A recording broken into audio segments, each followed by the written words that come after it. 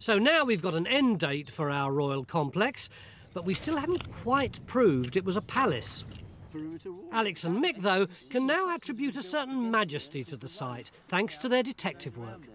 Well, what I've actually found is a reference here in an account from 1348. Right. Okay, and it actually describes repair work and new builds up there to all sorts of chambers, all sorts of things going on, stables as well. It also mentions the Great Gates. Okay, so we've also got a gatehouse. So a gatehouse somewhere in that stretch there.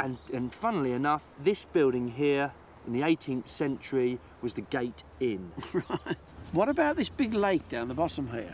Unfortunately, I think all we've got left of this little pond is that tiny little dip down there. There's this bit in front of it. But I mean, this would have been a monumental feature in front of the palace site, wouldn't it?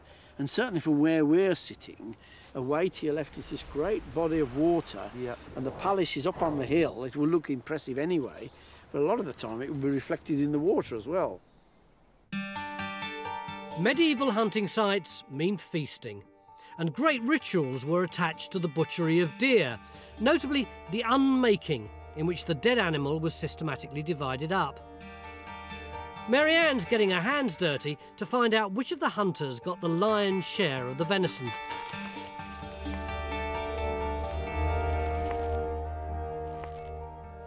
So now we've gutted and skinned it, what do we do next? Well, we've got to quarter it up. It's called the unmaking of the deer. The whole thing is called the unmaking of the deer. Various cuts would go to various people. The pelvis goes back to the kill site as an offering to the corbies or crows. That's pretty ritualistic. It sounds pagan. Very much so, yeah. But it was just something they did. It's something they carried on doing. The left foreleg would go to the huntsman, the forester. The right one would usually go to his assistant. The haunches, these are the prized possessions. This is what ends up on the noble's table. Yeah. Fantastic. Let's get it on the barbie. But this act of preparation can leave clues for archaeologists. So what do the bones we've found on our site tell us? We've got, you know, the normal sorts of things that I'd be expecting from a medieval site. We've got cattle, sheep, pig, even bits of horse. There are some nice horse teeth in here. But what we also have is quite a lot of deer. The really interesting thing about deer in the medieval period is that there are all of these unmaking rituals, which I think you've already heard about. Of course. And the bones that we've got really do conform to those. This is a foot bone. It's from the right-hand side of the body. Here's another one, also from the right-hand side. This here is an astragalus, part of the ankle bone from the right. The humerus here is from the right-hand side of the body, as is this scapula here. The left-hand side of deer would go off to the parker or the forester as his fee for sort of supporting the hunt. The right-hand side would go to the best hunter. Now, normally we tend to find these right-hand sides of the shoulders found on village sites because most of the hunters were living in villages. To find them on an elite site is quite unusual, but I think because it's a royal site, it is sort of suggesting that the king is the best hunter, and they're all here. You don't normally find these parts on high status sites. So the Mardi King had to be the best hunter as well? It would look that way. Fantastic. Even if we haven't got the haunch bone, which would mean we were digging under the King's table, has Phil now found the link that will confirm the site as King John's Palace?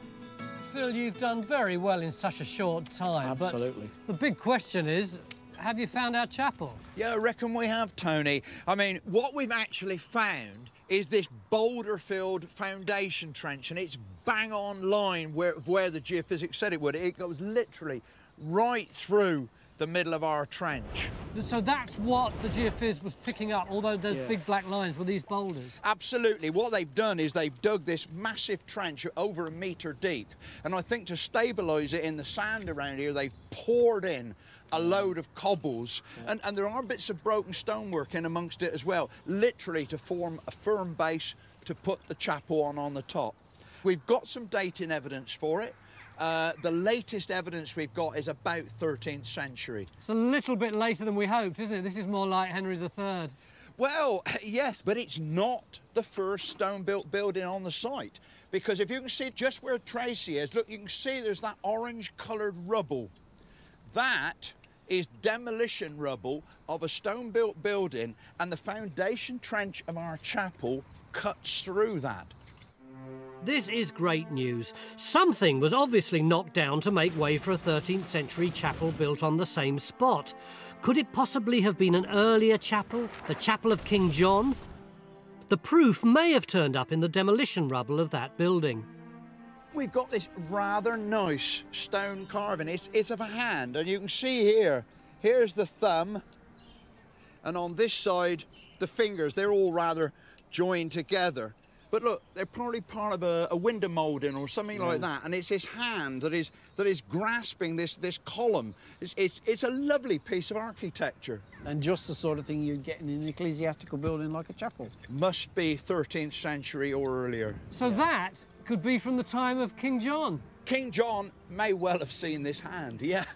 By the skin of our teeth, gentlemen, I think we've made it.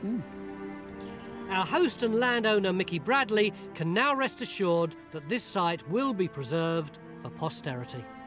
Mickey, I've had a long chat with the rest of the team, and they're pretty convinced that we've got so much evidence now that your ruin will be properly scheduled and it will be saved for the nation. Tony, thank you so much. We worked so hard for this time, and Time Team has made that happen. I'm glad Thank we've made your day. It's rather good, isn't it? We started out with King John's Palace, and after 3 really quite difficult days, we've also found King John's Chapel. Anyone fancy a deer burger? Go on, Phil, you have the first one. No,